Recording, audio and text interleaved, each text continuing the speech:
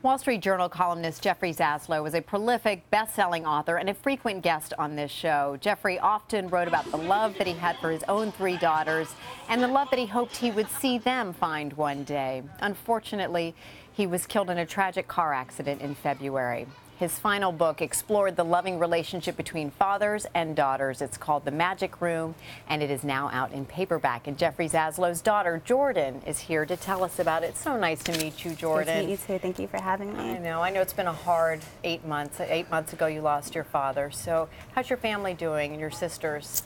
Thank you for asking. We're doing the best we can. It's hard, but we're very lucky to have each other, and we're very lucky to have our friends and our family. They've been really wonderful, and it's been uplifting to see how supportive everyone has been. Yeah, and this last book, your dad really focuses on relationships and love and exploring. This is all in the Magic Room is this bridal salon. Yeah. Why do you think he wanted to write about this? Well, I certainly don't think it was because he was interested in fashion. He wore Hawaiian shirts every day.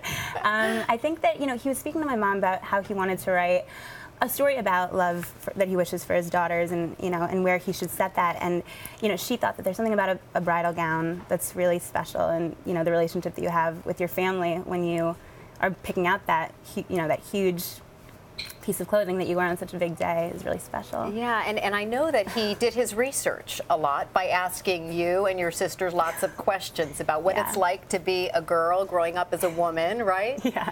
Yeah, he definitely used us as his subjects quite often, which was flattering in a way that he wanted to hear our opinions and how we thought it felt like to be a woman, I guess.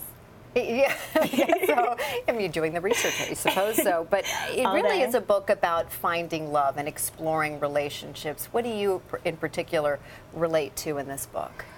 Well, the story, it's The Magic Room, and the subtitle is The Love That We Wish for Our Daughters. And even before my dad passed away, it was so special to me to know how important it was for us to find, a very special person to spend the rest of our life with. And, I think he always was thinking about our weddings even before we were, and how important that decision is.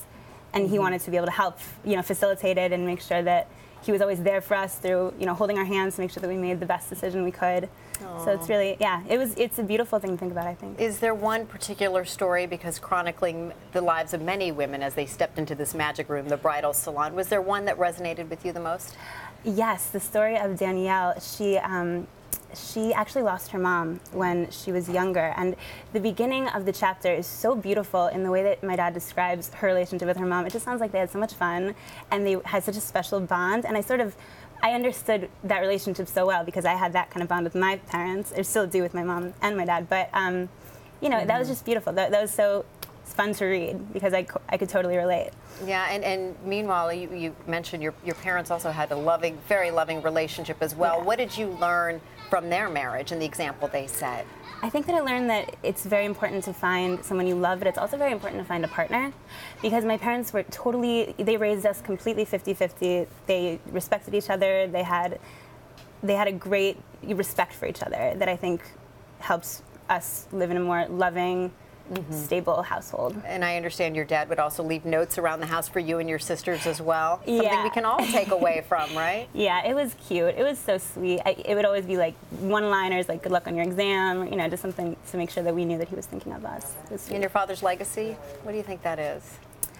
I think it's just to be a good person and to just be kind and to be someone that people want to be around, and to be someone that people love, and someone that makes other people feel loved too is really important. And I think that he did a really good job of making the people in his life feel loved. Oh, well, I know he's very proud of you in this moment right now. Thank so you. nice to meet you, Great Jordan. to meet you The best. The book is called you. The Magic Room. Jordan Zaslow, thanks again.